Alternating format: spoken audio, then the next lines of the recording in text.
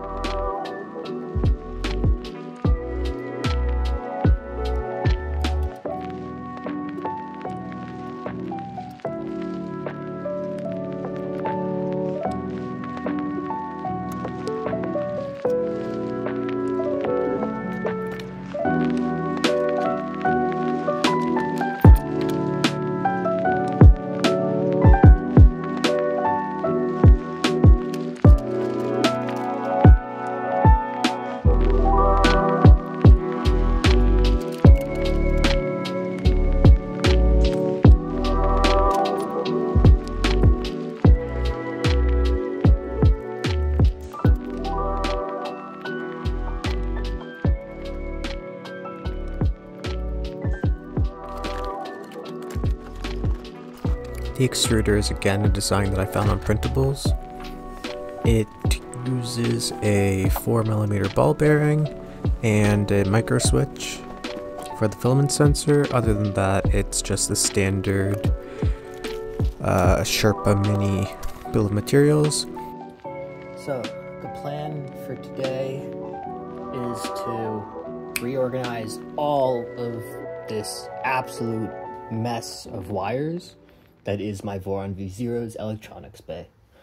I also want to add a 5-volt power supply to this printer, but I don't know if I'm going to do that now or if I'll do that at a later date. But I do know for a fact that I need to extend the stepper motor wires on these 2 stepper motors, because that's what I've been avoiding doing for ages. And that's the entire reason why my PICO is in such a weird spot, and then the Raspberry Pi is down here. It's just like very different layout than you'll see anyone else do. It's just because I didn't want to extend these wires because I was worried about messing them up and having to buy new stepper motors. But yeah, I'm going to switch over to time lapse, and I'll switch back to regular video if I need to.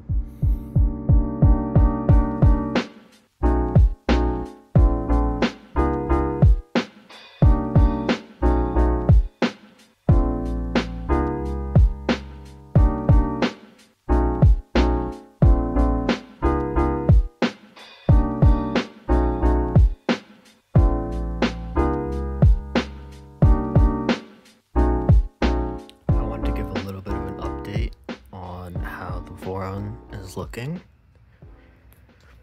I switched it to a much more traditional V0 electronics bay layout with the PICO MMU one side, the Raspberry Pi on the other side. I don't know if people usually do it in this way or the opposite, but with the power cable on the Pi being here, it's really annoying to have it directly against the side.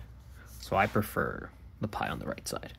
I've started some of the wiring, but it's gonna need more work. I also need to figure out where I'm gonna put my canvas board. I kind of am tempted to use these 2 screw holes, but I don't know if they're actually the right size. Roughly checking by eye, they look correct, but I don't know. The other alternative is I make a proper mount for the DIN rail, but I think I'd have to like elevate it somehow. Otherwise it's gonna interfere with this USB-C cable for the Raspberry Pi. And then the third option would be mounting it up here on this bar. And then I was also gonna add a Raspberry Pi camera, but I found out that my cable for it is literally 10 centimeters too short. Or not even 10 centimeters. Like 5 centimeters too short. That's really, really annoying, but whatever. I'll figure that out. But yeah, I'm excited with how it's looking. It's a lot cleaner than before. Before it was just pure chaos, and I hated having to change anything back here or really even look at it very much. I just kept the door closed and ignored it all.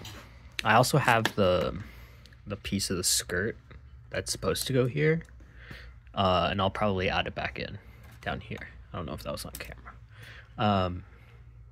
Yeah, I'm gonna add that back in because that also has the Ethernet pass-through and a USB pass-through, and it just really makes the printer look that little bit more professional, which is nice. And then eventually, or after this, and after I finish tuning the new print head with the new extruder, then it's time for the PICO. So, a couple steps left, but slowly getting there. So I made a bit of a mistake and closed everything up and didn't film how it looked. And I also didn't film the last part where I was adding the little canvas board in, but it's all in. I already had this board, or this printed part that's back here for the canvas board, and I just only used the bottom 2 screws for the canvas board. It's mounted well enough, and like this, it gives much better access to all the wires. And importantly, I have access to the camera port on the Raspberry Pi, so that when the longer cable for the camera arrives, I can plug that in no problem. The wires for the motors are all set up. I'm pretty sure they're all how they were before. I double checked with the video that I made earlier today, and everything looks the same. So hopefully I got all of that right. I do still need to connect the servo for the PICO MMU, but I think that's about it. I'm a bit frustrated because I can't get my... Oh, sorry.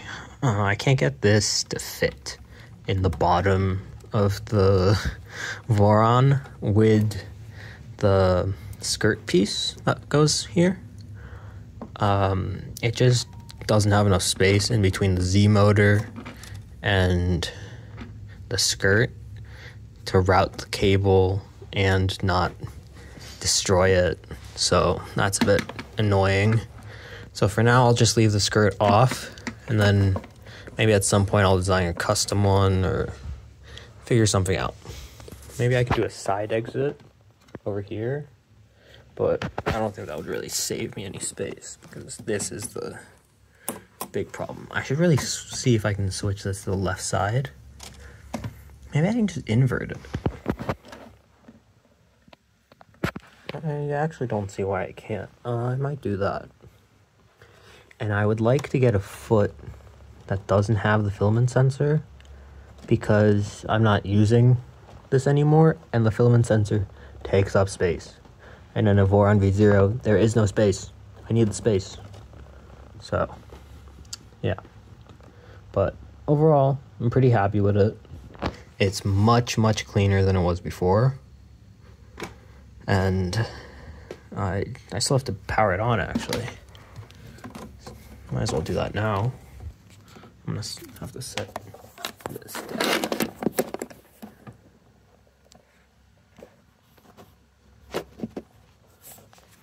Alright, one-handed it is. Alright, never mind. Okay, I got the power cable in. First boot. Everything should be right.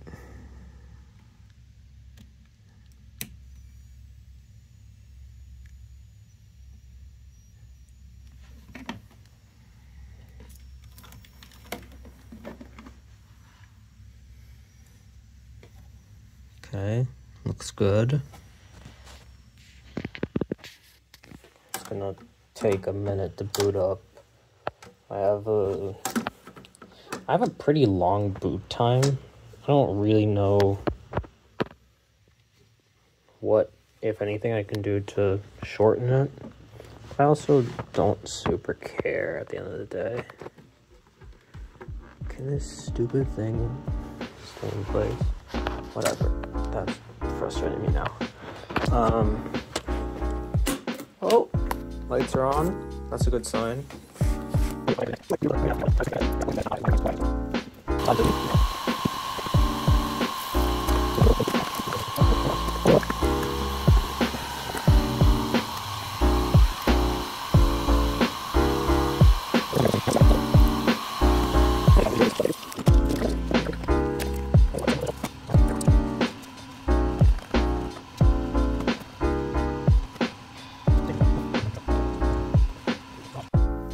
Probably should have filmed it, but there was a bunch of homing issues where it was homing inverted, and then my first thought was instantly to swap the connectors for the A and B motors, but turned out that I just needed to invert both motors, so now it's working.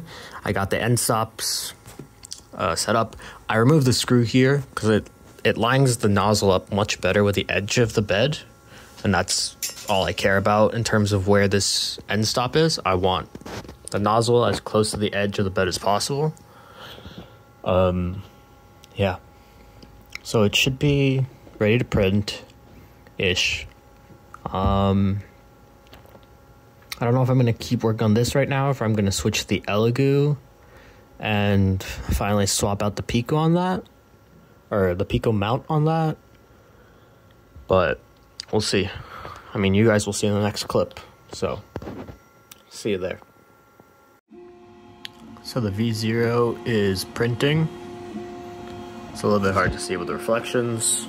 I don't really know how else to show it. But it's printing with the new extruder on it. So I'd have to adjust the bed leveling, and I need to readjust my end stop positions because it thinks it's centered right now, and judging by the position of the bed and where the print is, something's clearly off there. So I gotta check that. So I got the longer ribbon cable for the PiCam, and of course, before it was too short, and now I have a massive one. I'll be honest, I did choose to not get the 30 centimeter one, because I wanted a 40 centimeter one just in case the 30 didn't reach, and they don't sell a 40, so I did get a 50.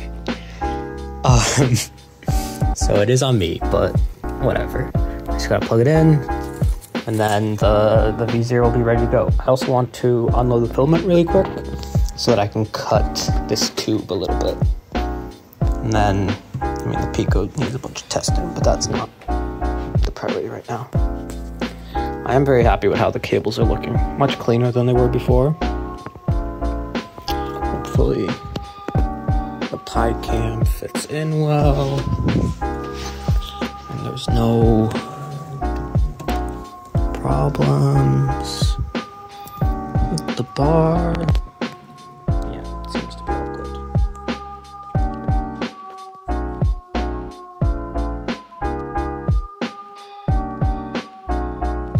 If you have any questions about the VORON V0, let me know and I'll answer them in the next video.